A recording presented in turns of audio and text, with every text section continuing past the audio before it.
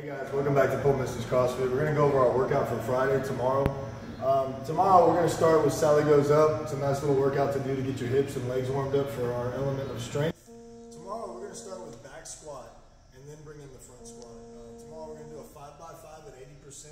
I really want to push pretty hard on these back squats, so let's get to doing that. Once we get through with our strength and our skill, we're going to get down to a real fast workout. It's going to be 2 rounds for time, a 400-meter run, 10 pistols, and 5 pull-ups. The 10 pistols is going to be 5 on each leg. And then as soon as we're done with that, we'll head on for the weekend. Y'all be good.